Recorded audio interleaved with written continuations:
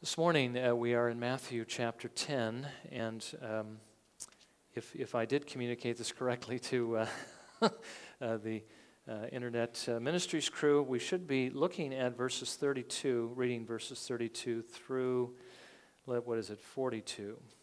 In other words, the second half of the chapter. But we are going to be focusing primarily on verses 32 and 33, which are the first two verses of what I'm going to read now. So let's listen carefully to this, again remembering that this isn't just something Matthew thought was a good idea to write down. This is God's word. He says, Jesus says, "Therefore everyone who confesses me before men, I will also confess him before my Father who is in heaven. But whoever denies me before men, I will also deny him before my Father who is in heaven. Do not think that I came to bring peace on earth. I did not come to bring peace, but a sword.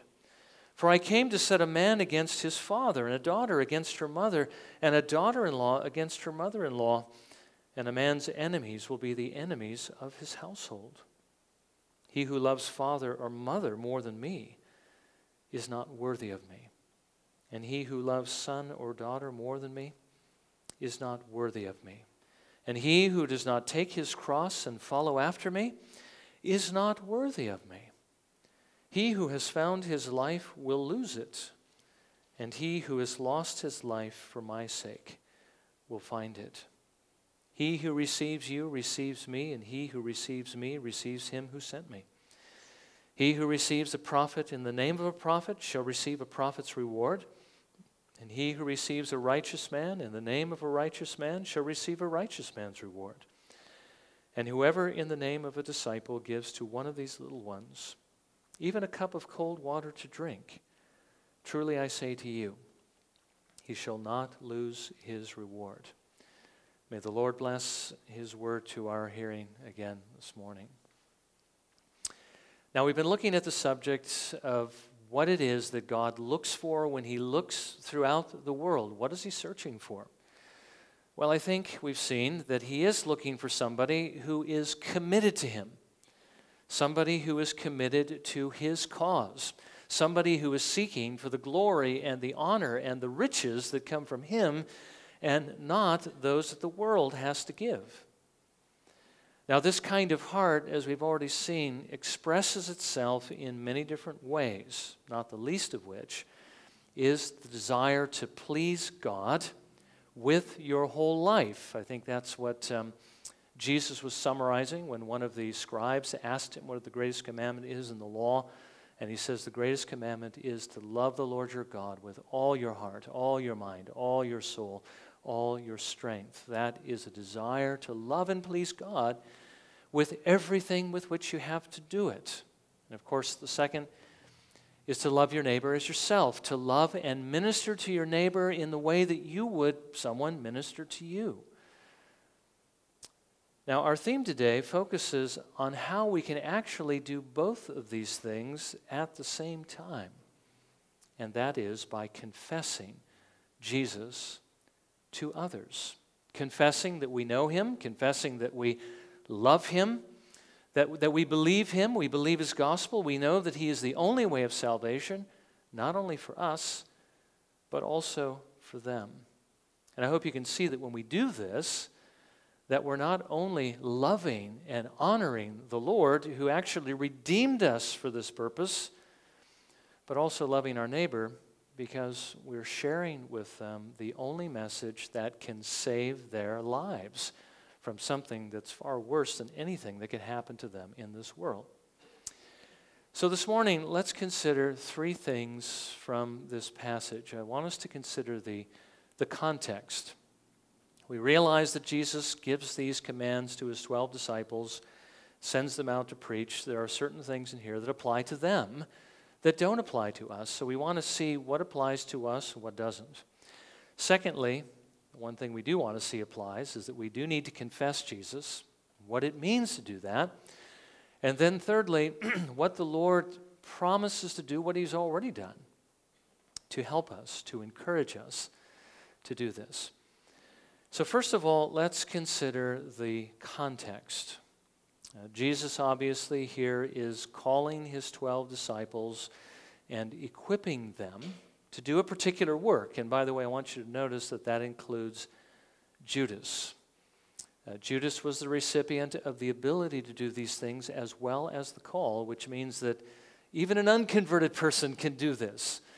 Now again, Judas received things from the Lord that not everybody is necessarily going to receive, but because he did, he was also much more blamable when he denied the Lord. But what does Jesus do to equip his 12 disciples? Well, first of all, he gives them his Spirit. His Spirit to give them the power to proclaim Jesus Christ and to cast out demons, to do particular miracles, casting out demons, healing every sickness, even raising the dead. In other words, to do a series of show-stoppers, we might call them, crowd-stopping miracles, to get them to stop and pay attention to the message so that they will listen. He sends them out, secondly, not to the Gentiles, not to the Samaritans, but only to the Jews. And that was because this blessing was a blessing God had promised to the Jews first. I mean, this is the fulfillment of all of his promises to them, the fulfillment of the promises to their fathers. They were to have the privilege of hearing the gospel first before anyone else receives it. By the way, that's why we see in the book of Acts, when they go out to preach, Jesus told them to go first to the Jews and then to the Gentiles. That's why they did that. That doesn't mean that today we have to do that, but it does mean in those days they had to do that because Israel had to hear it first. Jesus told them they were not to take anything with them. No extra money, no extra clothes, bags, staff, even food. Just the clothes that they were wearing, because Jesus wanted them to be supported by the work that they were doing, basically by those who heard the gospel and received it. If a city or town didn't receive their message, they were to shake the dust off of their feet as a testimony against them. And we say, well, that sounds rather harsh, but realize that they were bringing to Israel the message of the fulfillment of all the promises that God had made to them. If they reject that, the best news that God could possibly ever give, he says it would be more tolerable for Sodom and Gomorrah. You know, that we see that recurring theme, don't we, through the Gospels.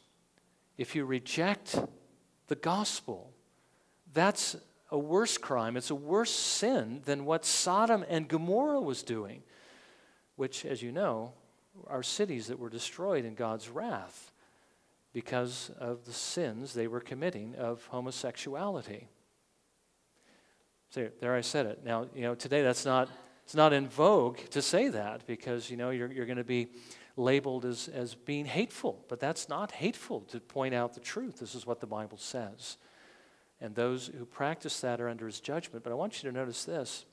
Those who reject the gospel are going to be even under worse judgment than that. Okay, so there is a sin that is worse, and that is hearing the gospel and rejecting that. As again, everyone who doesn't trust in Jesus is going to end up perishing. Now, Jesus also warns them that there would be many who reject them, that they would be like sheep among wolves. They would be arrested, brought before governors and kings. They would be handed over to the courts and scourged in the synagogues because of Jesus and his gospel. In other words, people aren't going to shake their hands and welcome them into their houses. It's not going to be an easy road for them. Although some people would receive him, many would not. So they had to be ready for that. They would even be betrayed by their own families, by their closest relatives.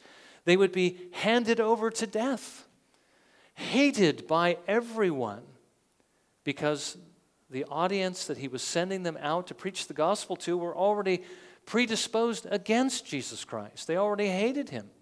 So this is the kind of reception that they could expect. It didn't sound like a very easy road.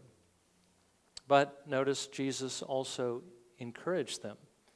He told them, first of all, they shouldn't be afraid because those that they're going to speak with, though they might have this particular predisposition, they might hate you, they might scourge you, they might kill you. But that's all they can do. They can't touch your soul. And that's the most important part. That's something God is reserving for himself.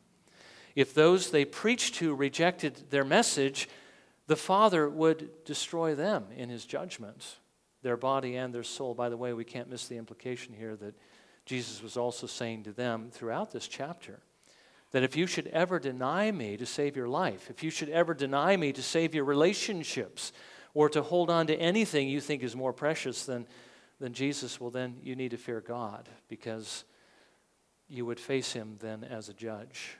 You can't deny Jesus Christ, and you cannot set him aside because of something that's more precious. He must be the most precious. But don't fear those who can destroy only the body but can't touch the soul. Rather, fear him who has authority to destroy both body and soul in heaven. The Puritans used to say, one fear cures another. If you fear God enough, you will not fear man. Secondly, Jesus wanted them to know that the Father truly does love them, and he was watching over them for good, and that he would keep them. Even a sparrow doesn't fall to the ground apart from your Father, he says. He even knows the number of hairs on your head. The Lord is very much aware of us. He knows what we're going through. He knows what we're doing. He knows what we have to endure. And if a sparrow, which is really worthless, can't fall to the ground apart from your Father's knowledge, he says, how much more will he watch over you? How much more will he guard you? Because you are of much more value, he says, than many sparrows. So Jesus was assuring his disciples of the Father's love for them. But I want you to notice here again, and I hope you saw that through Matthew chapter 10, those two motivations again. The idea of the love of God and the fear of God. They're repeated throughout the New Testament. They're certainly repeated throughout the Old Testament. That's something that doesn't change. And we see that as well in the comments that he makes next in verses 32 and 33. If you confess me before men, I will confess you before my Father who is in heaven. But if you deny me before men, I will deny you before my Father who is in heaven. Again, the encouragement of love and the encouragement of fear, both very present. Now, as I mentioned at the outset, some of these things really only applied to them, and some of them still apply to us. Now, what applies only to them was the fact that God had entrusted to them the authority to work miracles. It'd be nice to be able to do that today, but he hasn't given us that authority because his word is already established. The fact that they should go only to the Jews, that's not something that applies to us. We are to go to everyone. Some of these only applied to their office, that they should publicly preach the gospel. That's not something that all of us are called to do. Or that they should receive their support from the work of the gospel. That applied to their office. But some of these things still do apply to us today. We are the ones who are called to bring the gospel to others. The Lord still gives us his Holy Spirit to empower us to be his witnesses. We are still sheep among wolves, which means that we are going to be hated as Jesus was hated. And the motives still apply, the two motives. Love, if you confess me before men, Jesus says, I will confess you before the Father. And fear, if you deny me, I will deny you. It's also true, by the way, for those who are blessed enough to hear the gospel, but they reject it. It's still going to be more tolerable for Sodom and Gomorrah in the day of judgment than for them. Now, to our point, what is it that this passage tells us about what the Lord is looking for when he looks throughout the earth? Well, he's looking for those who are willing to confess him in the power of his Holy Spirit, even though it means you will be hated by the world. And it is true. You will be hated by the world. Well, that's what he's looking for. Well, since this is what he's looking for, let's consider, secondly, what it means. What does it mean to confess Jesus Christ before men? Well, it means simply to declare publicly what you believe to be true. I mean, consider what Jesus was sending his disciples to do. He was sending them to tell others that the kingdom of heaven was at hand. Sort of a shorthand way of saying Messiah was here, that it was time to repent and put their trust in him, receive him as the Messiah, and begin to follow him. Now, they were only responsible to confess him, to declare who he was and what it is that they needed to do, which was repent and believe. They weren't responsible for how the message was received, but only that they communicated. I mean, Jesus actually told them in advance how they were going to respond to it. And for the most part, they weren't going to respond well. Well, now that the 12 apostles are gone, and even the 70 that Jesus sent out on another occasion, and to whom does this responsibility fall? Well, it really falls upon us as the church. Thankfully, not just upon this small body of believers, this small fellowship, but the church as a whole. It's our responsibility to get this message out, but let's not forget that responsibility includes you, it includes me. Peter tells us that we really need to be ready at all times to be able to give a reason for the hope that we have. Yet, he says, with meekness, with gentleness, and with reverence. Now, I don't know if you've noticed this, but when you talk with unbelievers, you spend time around them, you try to build those bridges and so forth. Have you ever noticed that they don't have any problem at all telling you what they believe? Have you ever noticed that? I mean, that happens all the time, doesn't it? They tell you exactly what they believe, and they tell you that because they think you should believe it too, and especially in today's society that doesn't want us just to tolerate what somebody might believe, what they might think is good and right. They want you to accept it. They don't have any problem telling us these things, confessing what they believe, but yet, when it comes to confessing the gospel, we have a difficult time because we understand that just about everything is not only tolerated but accepted in our society but this. And so we're going to be tempted not to be as forward as other people with what we believe. It shouldn't be that way, but often we are tempted not to tell others what we believe because we are sheep among wolves. We are lights that shine in a dark place, and the darkness does not like the light. We are in enemy territory. They are in their own territory. And all these things mean they're not going to like what we have to say. And so we're tempted not to speak.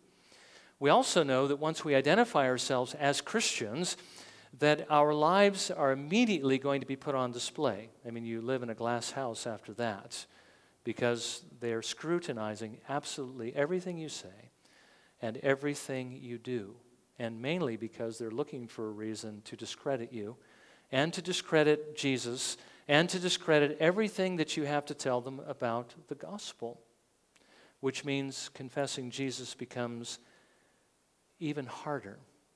Because you become, it draws the battle lines immediately as soon as you say something about it. You're on one side and they're on the other. And we know that it's never easy to have to be separated, to have to be on the outside of any particular group. I mean, we're societal creatures, right? We love to live in society. We like to get along with other people. We like to feel like we're a part. We feel like we want to sense that we're a part of what's going on. But yet, if we declare Christ, if we confess Him, we find ourselves suddenly on the outside of that group. But we do need to realize, even though that's not pleasant, although when we consider what the world's like, it's not something we should lament, because to be in that society is only to have our morality corrupted anyway. But remember that Jesus calls us to be on the outside. He tells us quite plainly in 2 Corinthians 6:17 that we must be willing to come out from among them and be separate. And if we are willing to do this, He will be our God and we will be His sons and His daughters.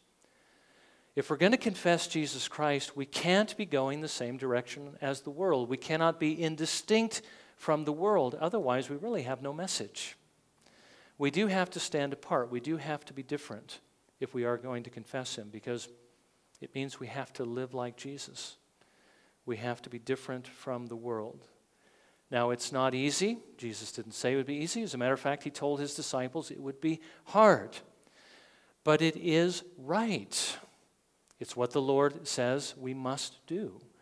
And he tells us that it is the only path that actually ends in heaven. You realize Pilgrim's Progress, again, the straight and narrow path is not only the path of morality, but as a part of that morality, it means confessing Jesus Christ. Those who are on the path are those who actually are, whether they are genuine Christians or hypocrites.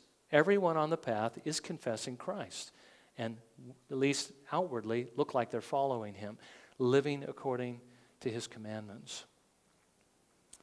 That's what Jesus calls us to do, and you'll also remember that that path alone is the one that leads to the celestial city.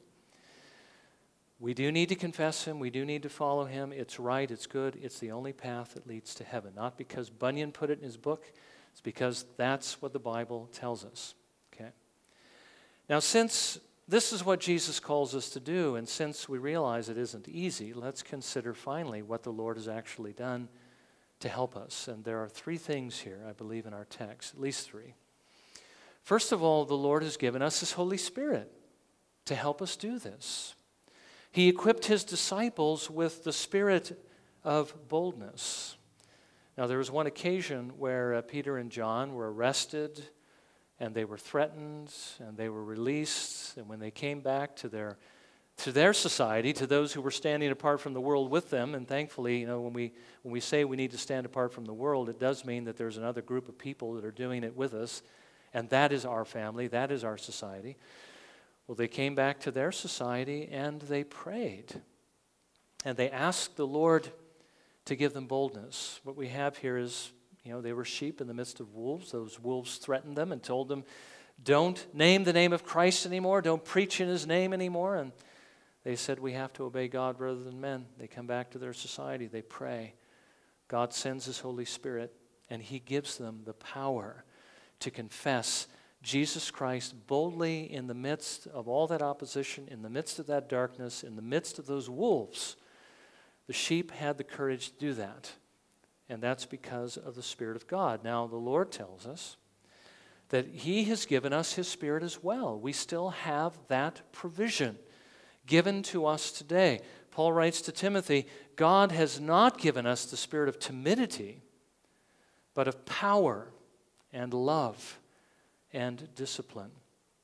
We actually have the power we need to confess Jesus Christ boldly. But you know as well as I do that the measure of the Spirit that we have can be greater or less depending upon how we use the means of grace and how we live. And so Paul writes to the Ephesian church and he commands them, be filled with the Spirit. Don't be drunk with wine. Don't be under the influence of other things. But instead, be filled with the Spirit of God, with that holy zeal and that holy love, which will give you the boldness to love your neighbor enough and to love Christ enough to confess him before men. Now, Paul would not have commanded that if it were not possible. It was not only possible then, but it's possible today. You can be filled with the Spirit of God. And so your obligation, my obligation, is to pray for the Spirit. To pray to be filled with the Spirit, asking the Lord that he might give us that boldness and that power to do his will. And at the same time, to stay away from the things we know God hates and that quench and grieve the Spirit of God, which takes away that boldness and power. The more we indulge in the things of the world, the more it's going to sap our strength. The less we separate from the world and are not distinct from the world, the more we're going to be weakened by worldly influences because we quench the Spirit. So again, we use the means to get the Spirit, and we need to plug those holes up by which we lose that influence. We need to stay away from the world. At the same time, I think we should pray that the Lord would give us opportunities to share his gospel with others. And you know what? When we pray for opportunities and we really want to share Christ with others, He will give us those opportunities. He will. When you are ready, He will bring those things into your life. If you're not ready, then those opportunities aren't going to come. So pray to be filled with the Spirit of God. Now that was the first help. But secondly, and these, I told you there were three. The second are two encouragements that the Lord gives us. Promises, basically.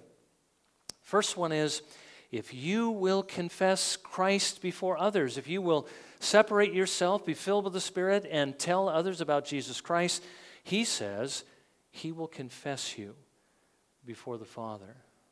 He's going to put you among the sheep, not among the goats. He's going to point you out before His Father and say, that one is mine. He or she belongs to me. I laid down my life for that one. So keep that one for me.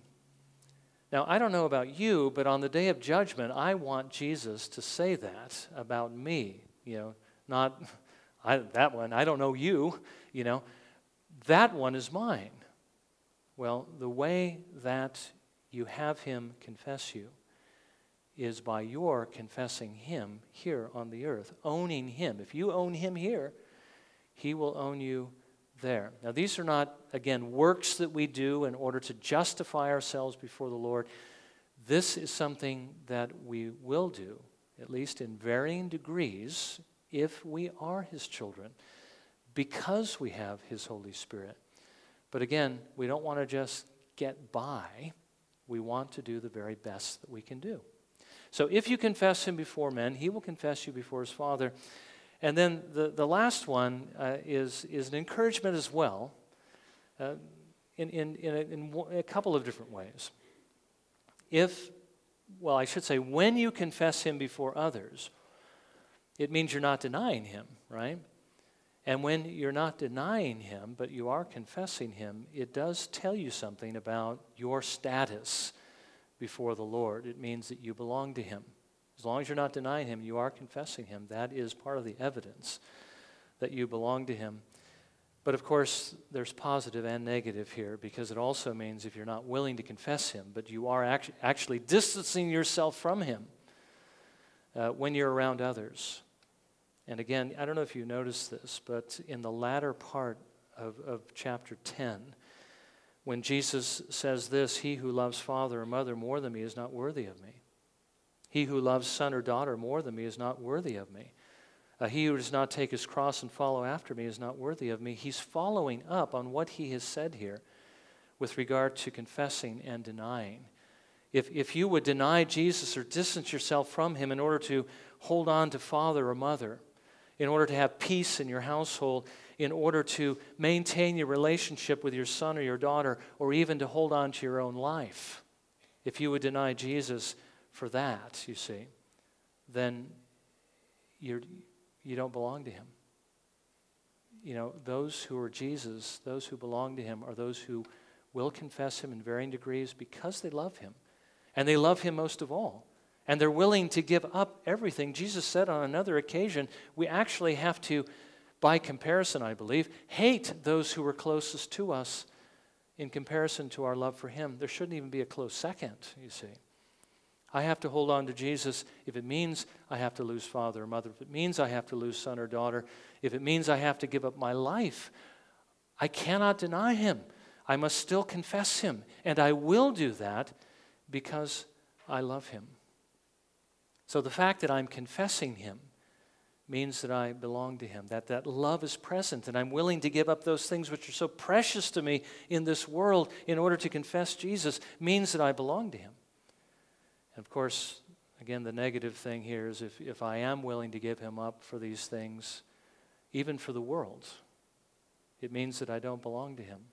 It means I've traded Him for something that is worthless, really. We can't treat the Lord that way. Now, one thing I do want to mention, as I said before, we do need to understand what Jesus is saying here when He says confess and deny. Denying Him is, when he says that, I think he has more in view here than just, if I happen to be silent on an occasion.